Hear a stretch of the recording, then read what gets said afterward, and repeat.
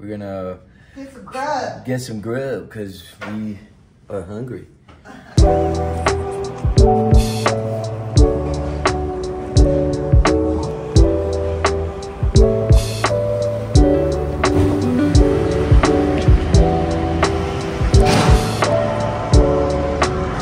Go get some breakfast.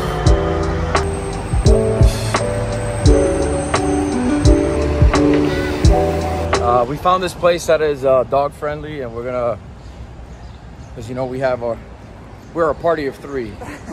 We have a little munchkin, so we're gonna go to this place. We're gonna have breakfast and then go back to the hotel, start picking up, and start making our way back. Ollie's been holding his pee the whole time. He would not. We have puppy pads and he would not use. He's still going? He pees longer than I do. My God. All right, we're almost there. Okay. Ahí está bien. Gracias.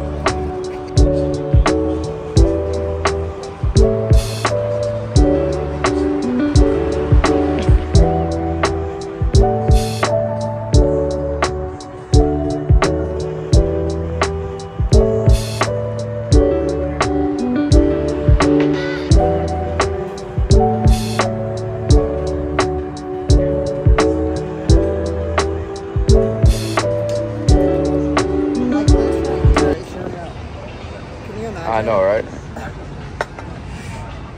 Those pancakes are huge. That's what she said. Yeah. His name is Ollie. Thank you so much. Oh, thank you.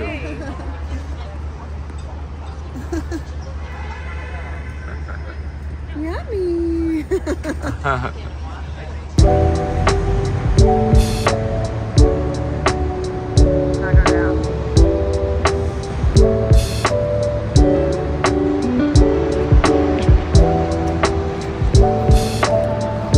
You couldn't pay me enough to do that job.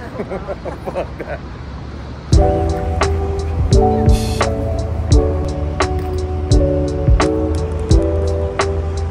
These are the things we gotta do to sneak in Ollie in the hotel. These are the benefits of having a small dog. You cannot do the things that we do with a big dog, that's for sure. The smaller, the better. And that's not what she said.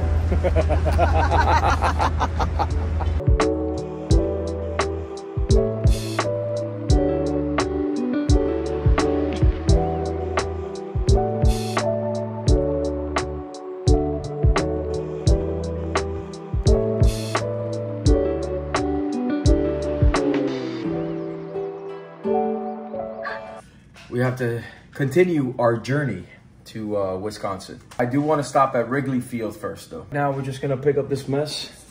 We gotta get all this picked up.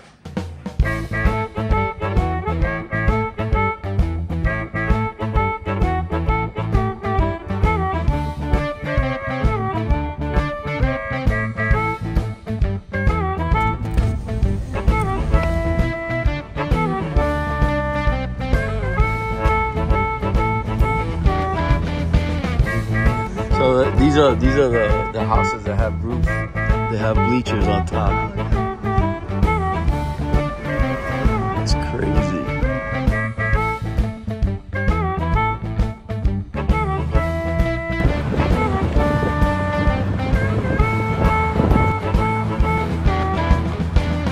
Wrigley Field is the iconic home of the Chicago Cubs. Nestled in the heart of the Windy City, it's a place where history and baseball intertwine. Opened in 1914 as Weeman Park, it was renamed Wrigley Field in 1927 and has been the Cubs' home since 1916. Known as the Friendly Confines, it's the second oldest ballpark in the majors and the only remaining Federal League park.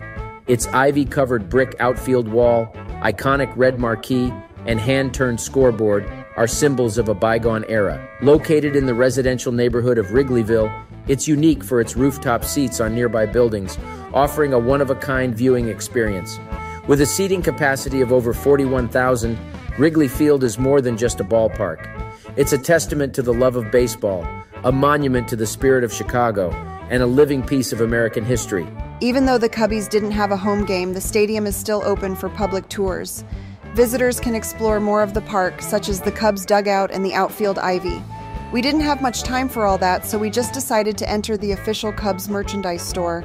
Some areas of the stadium may be restricted on non-game days, and the availability of tours may vary depending on the day.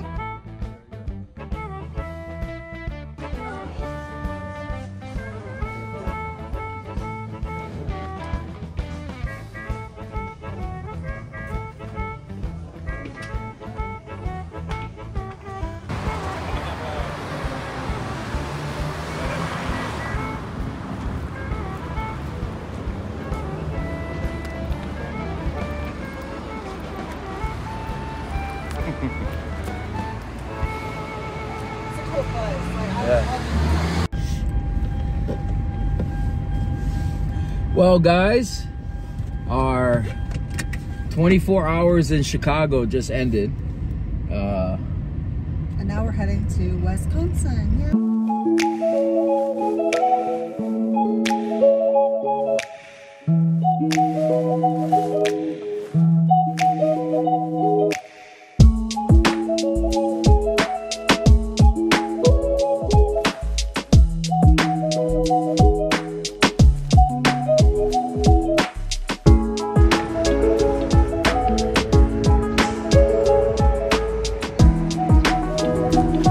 We just got to Allenton, Wisconsin. We're putting some, we're refueling. We're only about maybe 56, maybe an hour away from Appleton, Wisconsin, which is where we're gonna be going to.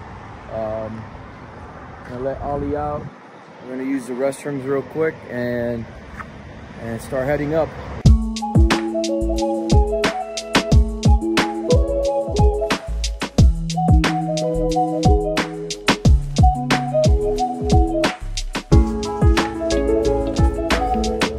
Made it to the house. We're gonna go ahead and take a look and see. How do you get in? Hey, get over here.